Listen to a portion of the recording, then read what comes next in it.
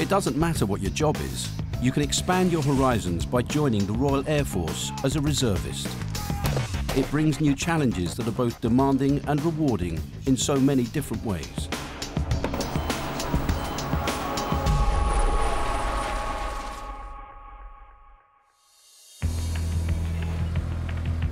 In the RAF Reserves, we tend to do an awful lot of stuff that you'd never do in civilian life, and you actually feel like you're doing something which is worthwhile.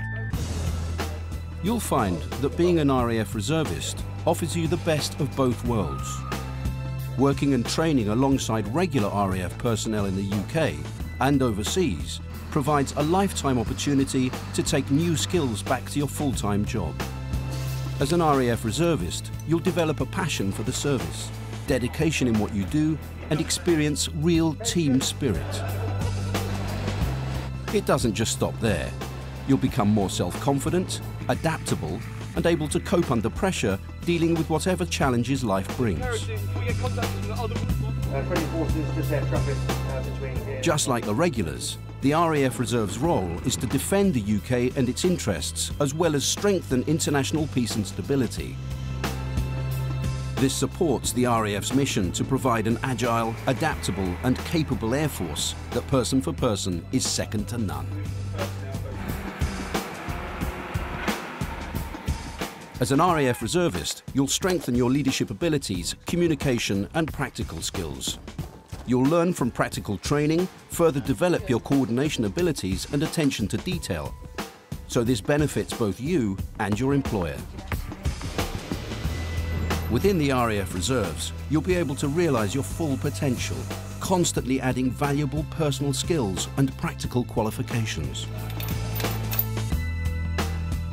Becoming an RAF reservist means you are investing in your future, and at the same time you can be proud of serving your country.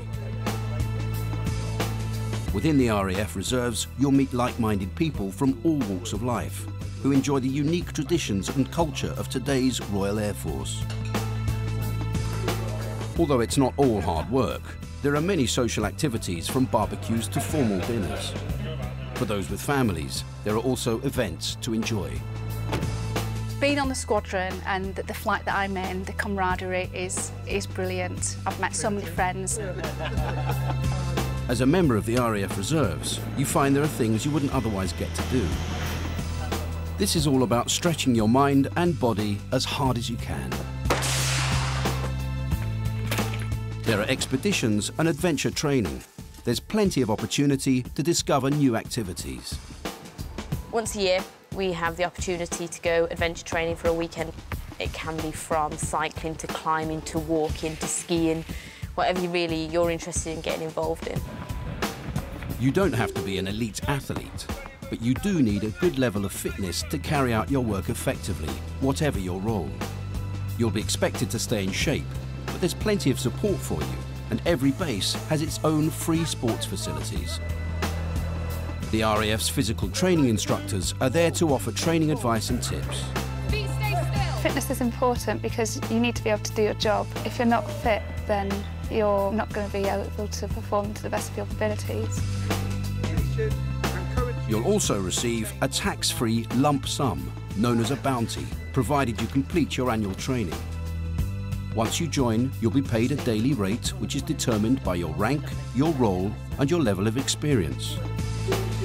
As a reservist, you'll need to do a minimum of 27 days a year, which includes a 2-week block and 1 weekend a month.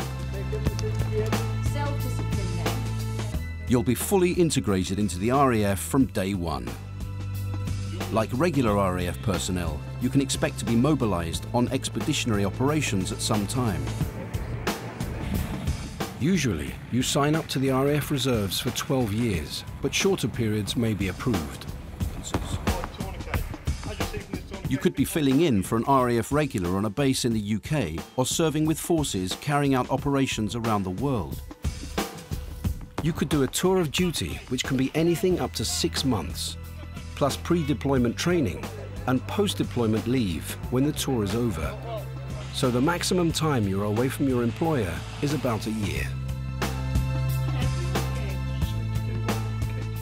As part of the RAF family, There's a network of support for your partner and family while you're away from home, which includes practical advice and assistance. She spends all day in nursery anyway. You'll need to tell your employer that you're joining the RAF Reserves.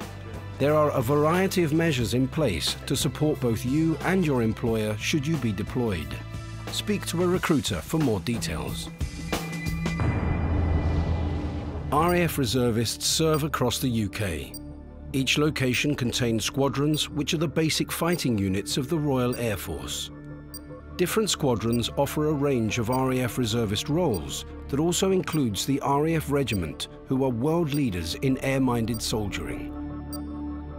Some squadrons recruit on a national level, so where you live needn't necessarily limit your choices. My shirt's really ruined now. To minimise the impact of your reservist activities on your employer, most of your training will take place outside normal working hours. Whether you join as an airman, airwoman or an officer, you'll train alongside regular RAF personnel. Initial airman, airwoman training begins with your squadron and culminates in 15 days continuous training at RAF Halton in Buckinghamshire. The training covers an introduction to life in the RAF Reserves, general service knowledge, drill, field training and team building. You'll need to pass this course before you can move on to your specialised training with your squadron. Reserve Officer Initial Training takes place at RAF College Cranwell and consists of a 2-week residential phase with additional distance learning. You'll learn the skills that are needed to command and support non-commissioned personnel.